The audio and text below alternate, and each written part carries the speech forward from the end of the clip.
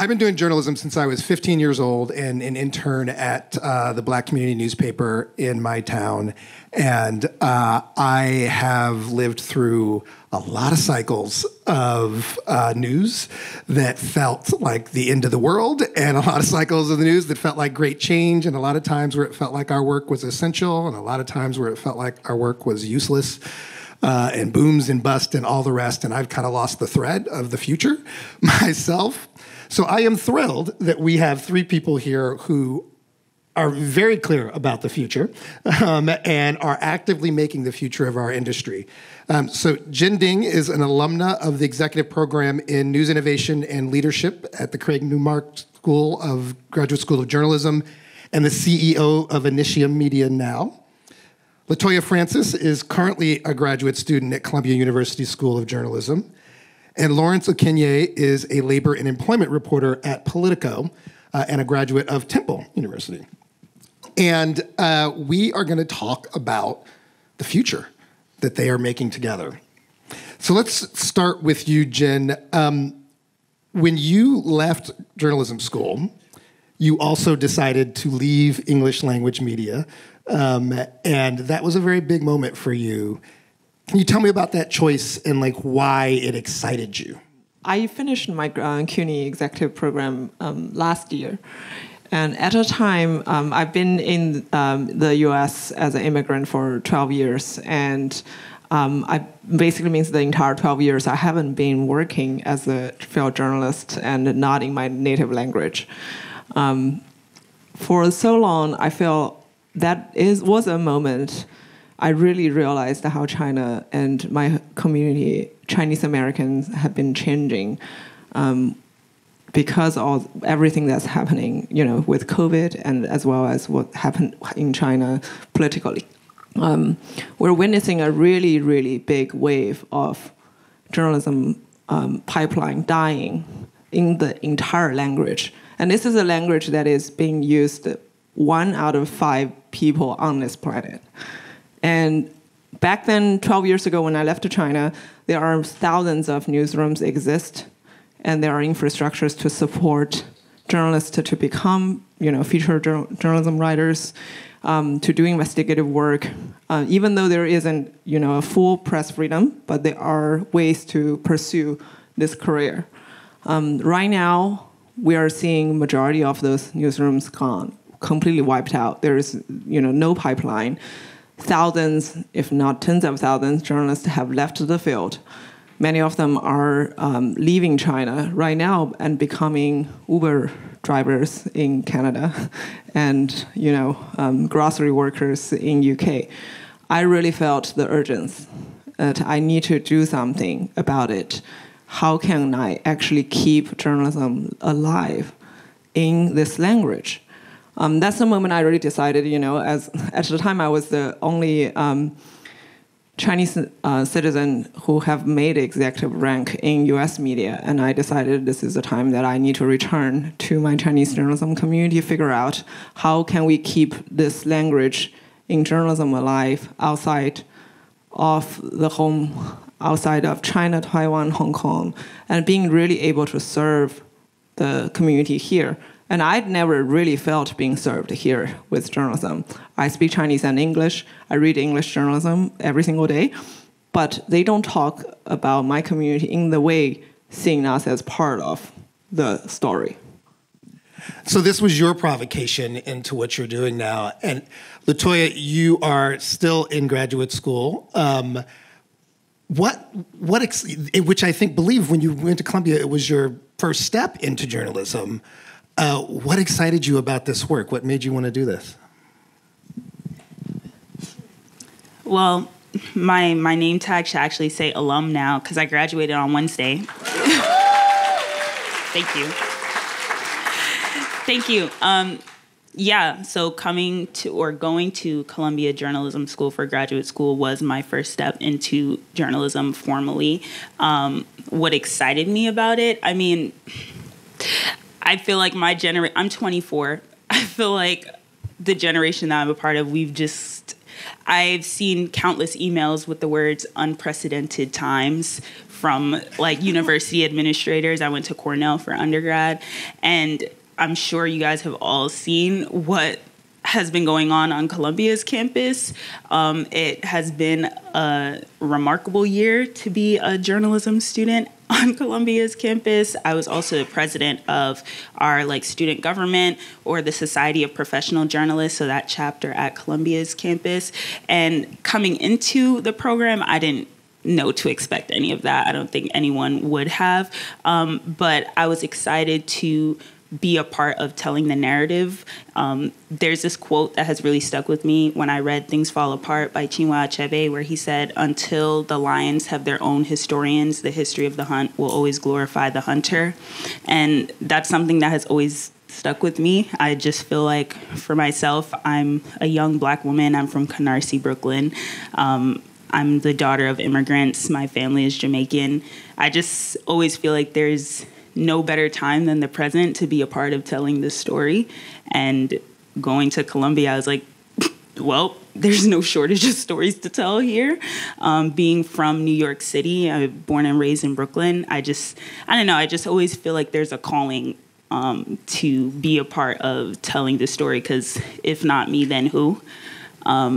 I don't know. Hopefully that answers the question. And my first time being published was during my time at Columbia Journalism School. I worked on a project with my friend and partner, Sophia, and it was about Pop Smoke. I don't know if anybody has heard of Pop Smoke, but he is a late rapper from Canarsie, Brooklyn, my same neighborhood. We have mutual friends. And he died at the age of 20 after only a 14-month-long career as a rapper. And that's not a very uncommon story. I think we've all heard of a headline like "insert rapper here, dead at insert young age here," and often due to gun violence, which is how he died. And I just wanted to do a spotlight because we were coming up on the 4th anniversary of his passing. So we actually had the opportunity to interview his mom, a lot of his close friends, and just tell a really like nuanced narrative about what happens to a community when a young legend dies. A lot of times in hip hop culture, it's like rappers really rep where they come from. And there was this huge spotlight on Canarsie while he was coming up. And then he's just taken from us so soon. And it's like, what happens to that community? What happens to all the young people who found hope in him?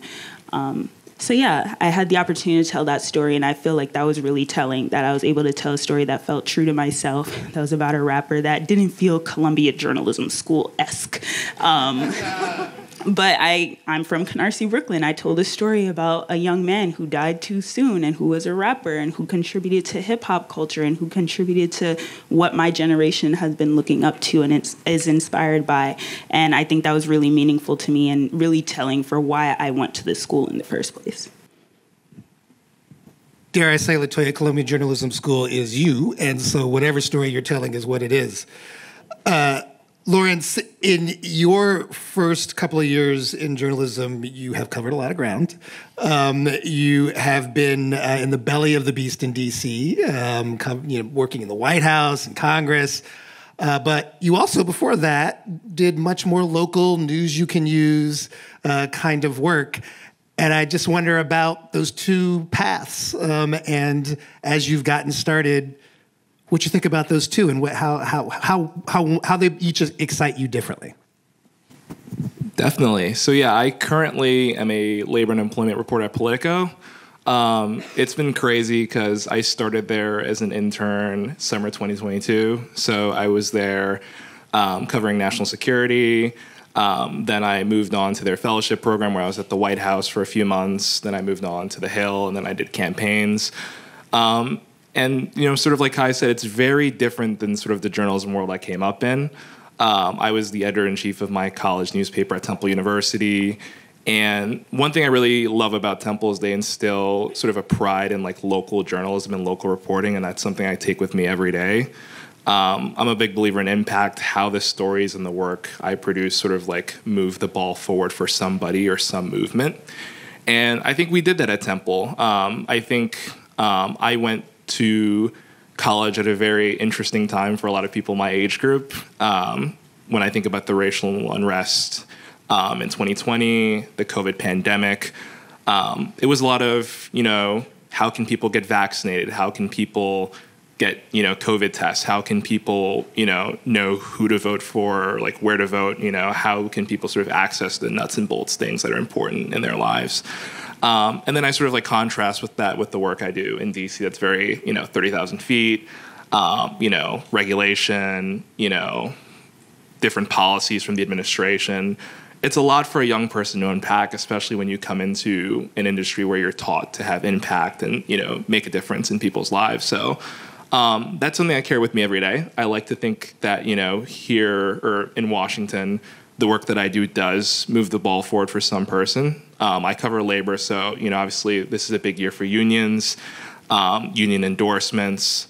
Obviously last summer there was, a big, push with the UAW and their push to sort of like with their strike and like auto workers and whatnot. So that's something I sort of think about every day, impact. And I think, for all of us here on the panel, in our day-to-day lives, when we think about the work that we do, it doesn't matter whether you're covering, local journalism or national journalism, thinking about sort of like the things that you cover and how they move the ball forward for somebody.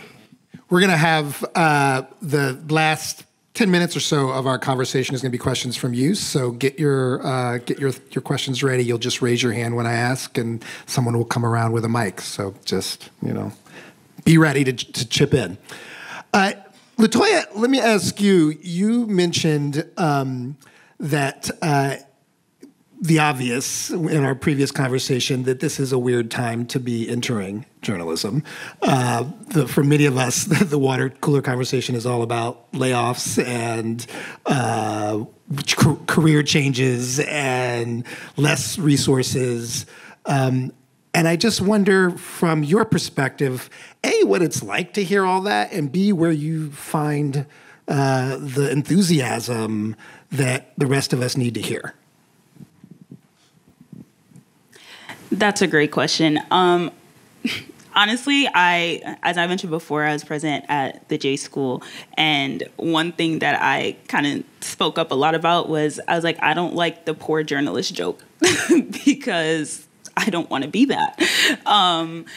We had a class called like the business of journalism, essentially, where our professor, Allison Overhaul, she kind of just stressed the importance of being able to advocate for yourself and like knowing the business behind the journalism, that a lot of times there's this big, like, the way we referred to in class was this separation of church and state of like, there's the business side of the newsroom and then there's the people who write and create the news. And she basically pushed us to make sure that we are always thinking with a business mind and like make sure that we make connections with the people across the newsroom so that we're never in the dark about all of that. So I think first answer to your question is just educating myself, making sure that I'm kind of equipped with the knowledge that I need to enter the space and make sure that I know how to advocate for myself and ask the right questions. And then on top of that, I think I've always been very like, I feel like I've always had the mind of an entrepreneur. If I close my eyes and envision where I see myself in a few years, like I don't know, my dream has never been to climb the corporate ladder, if that makes sense. Like I don't know that I strongly ascribe to any one newsroom. Like I know that there were a lot of my peers in the program who were like, oh, it's New York Times or bust. Like, and I really value those spaces for sure. And I think that there's a lot to be learned, a lot of knowledge to be absorbed. But I really want to create my own space. I am really big on community. I think that there's a lot of stories to be told. I think access is really important. Language is really important in how we tell stories. Who can access the stories that we're telling? Don't want to just pop into a community, tell their story, and then publish it, and then no one ever reads it because there's a paywall that they need to get past in order to read the story about them. And that's honestly something that I experienced when I published in Rolling Stone about my community back in Canarsie. So hopefully that answered your question. I think I'm enthusiastic because I know that the possibilities are kind of endless. And I know that if there isn't something there already, then I'll just create it. I know that's easier said than done. And I think coming from the background that I come from, money is always a concern for sure. And that's just me being candid about that. Like, I would love to start my own podcast this summer, but I'm thinking about access to equipment that I no longer have from J school. Radio or bust. Yeah. But yeah. So. Jen, thinking about the future of independent media, which is a challenging space, what do you see as the biggest opportunities and challenges over the next couple of years? Well, Initium is in a very difficult and different spot with majority of the English media. I complained a lot when I worked in English, but I'm not complaining now with my new job. I have the most privileged and probably the best job in Chinese journalism right now, out of tens of thousands of trained journalists in China and outside. I feel like the future for us is to be able to create competitors in this language. I hope Initium to become the field that can support a publication that can support more people in this field, but at the same time, I know we can't do it alone. And to be honest, we would benefit from more competitors. We right now are the only independent media outside of China covering China, Taiwan, Hong Kong, and diaspora audience with general news in simplified Chinese. We also publish in traditional Chinese, but there are more competitors in traditional Chinese. We're the only one doing that kind of work in simplified Chinese. We need more newsrooms. And to be honest, right now, very hard to hire people because there is no other newsroom to hire from. I need to create the entire audience team from scratch, create the entire product team from scratch. I need competitors. That's my dream. And I hope we will be able to create more. My newsroom can create director of audience for other newsrooms in the future. All right, so start raising your hands as we move to your section of the program, and people will come around with a microphone. Lawrence, you have mentioned that you are, when you think about the future, you are really invested in making sure that the diverse group of people have the kind of opportunities that you have had. How do you think about, again, both the challenges and opportunities of that when you think about the field, 5 years from now? Definitely. So I'm very blessed to live in the Washington, D.C. area. So all those internships that I've had, whether it was Politico, the Daily Beast, they were very much within striking distance for me. And even I remember during my sophomore year, I was even able to take an unpaid internship, which a lot of people can't and, oftentimes shouldn't do depending on their situation. And I think when I think about diversity, I think about, obviously there's a word of mouth component. There's obviously, companies that have to institute structures to get more people in the building. But I think it all comes down to sort of, the stuff that happens at the college level and just sort of making sure it stays at the forefront. I know that, as a labor reporter, DEI is becoming a very interesting word, a lot of people, That's a nice way to put it. Yeah, it's really strange hearing, the way that term has changed over the past year or so. And I think, it's all about, improving pathways for people. I know personally, as someone who works in Politico, I, am taking it upon myself to go to the conferences, hand out my business card to people, think about, maybe showing them around our newsroom and thinking about, what can I, tell you about your resume, your cover letter, the previous experiences that you've had and how they sort of, could, fit a program that you might want to participate in going forward. So I definitely think, from where I was when I started in 2022 at Politico to now, I think we've gotten more people in the door, but I definitely want to think about, what I can do, and not just for Politico, but just Washington journalism in general, how we can bring more diverse faces into the fold. Okay, friends, who's got a question for these brilliant folks? Right here. Hi, I'm Heather Grady with Rockefeller Philanthropy Advisors. Jin, my question's for you. First, can you employ people in China as journalists, or is it just people based here? We talk a lot about differences in audiences by age in the United States. How does it look for Chinese Americans in terms of what they're interested in or how they consume their news? Thanks. Yeah, sure. No, we don't have full-time employees in China for safety reasons. For our audience, Initium's audience is quite young, very opposite with the traditional Chinese publications in the U.S. Our audience are not the ones, grandma and grandpas who will pick up Xingtao Daily at the grocery store. It's 10 years younger than me and 10 years older than me, 25 to 45. That's our main audience. I think that's actually great for us because everybody's trying to reach Gen Z. We have Gen Z, and that's through a lot of very. We're digital native, and we are also very interested in, we have a very good gaming column, for example, and those are the things that we try to bridge the divide in that information space. And it actually allows us to reach more people because the digital nativeness in our publication, at the same time, to be honest, no one become a feature editor in English when you're 28 years old. But unfortunately, that's what's happening in Chinese right now. Our editors are my generation as well because we don't have the pipeline. That helps them to speak the language of the young people as well. Hi, everyone. This one is for the whole panel. I'm Samil with Independence Public Media Foundation, and we fund a lot of local news initiatives, hyper-local news ecosystems.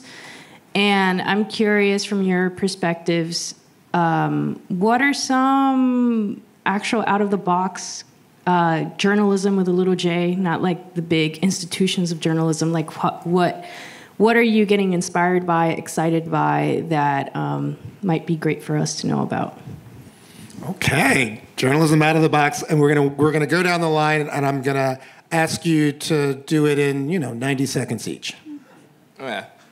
One thing I'm pretty inspired by is like all the work that's going on college campuses right now, because that stuff is very hyper-local and oftentimes doesn't get like enough funding. Specifically with the protests around Gaza, a lot of these students like missing classes, like not getting sleep, all to keep people informed about an issue that's like very important and might have like actual like election implications. And when we talk about people like putting their safety at risk, all to just keep people informed, I think it really gives me hope about what the future might hold for people who are stepping into our industry. I definitely agree with Lawrence. I think especially on Columbia's campus and being in the journalism program, like seeing my peers just kind of rise to the occasion and just really jump in and tell the story that kind of combat the narrative that was being put out by journalists off campus was really important and also really inspiring. And our dean at the J School actually joked that was like a simulation that the J School created to assess our skills, kind of like a big final project. But I think that was very inspiring for sure. And I would say outside of that, just like seeing the rise of podcasting and just like YouTube, just how social media is being used to share information and how much trust a lot of young people especially have in those platforms. Through J School, we did a service project at a public school in Harlem, and we asked young people, like, where do you get your news from? And it was like Twitter, Instagram, TikTok. And I think that that's something that's really important and really, like, we got to focus in on because they're not watching the news and they're not reading. So I think that's something that's also really important to hone in on and see how we can leverage that for sure. I know I said 90 seconds, but I want to follow up with that because so much of the conversation about digital media, social media is terror of it. That, oh no, this is where young people are getting their news. And you're telling us, be excited about that. Make that case. Help people understand why you think we should be excited about it. access is important. Like the idea that somebody's going to go pick up a newspaper or going to subscribe to a certain publication in order to read their news on a regular basis is like, I think we need to be aware of the fact that that is changing. And if somebody can get on their phone and like the first thing they do in the morning is go on Instagram, TikTok, Twitter, then we need to be intentional about how we share information on those platforms, or else it's going to be a very missed opportunity. That's just what I think. I'm super excited about all the community engagement ideas that we now have in journalism. Listen to what your readers want to read about and ask them for, what you're interested in, and tell us where you get your news, for example, and also trying to meet their needs. We did a focus group actually last weekend to focus on American audience. So America now is the largest audience group outside of Hong Kong, mainland China, and Taiwan for us. So we asked them, we always covered America like a correspondent. This is not our country. We're here just to visit. But now we are immigrating with our audience as well. We also run a column written by Hong Kongers who left Hong Kong after 2020, and they share their life with us and with all the readers, and they talk about what kind of food they're cooking from, Costco. They buy things in Canada and they figure out how to cook Chinese food, and they how to make Chinese food in Birmingham, UK.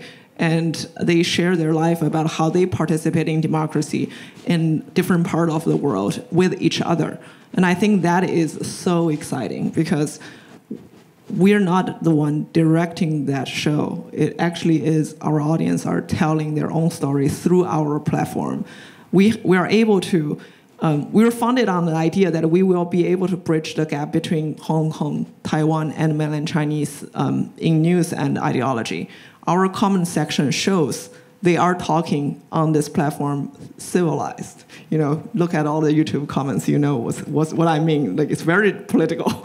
But they're not arguing because they read about each other and then they understand, actually, I'm an immigrant in the US as a mainland Chinese and I feel exactly the same as this Hong Kong person immigrated to UK.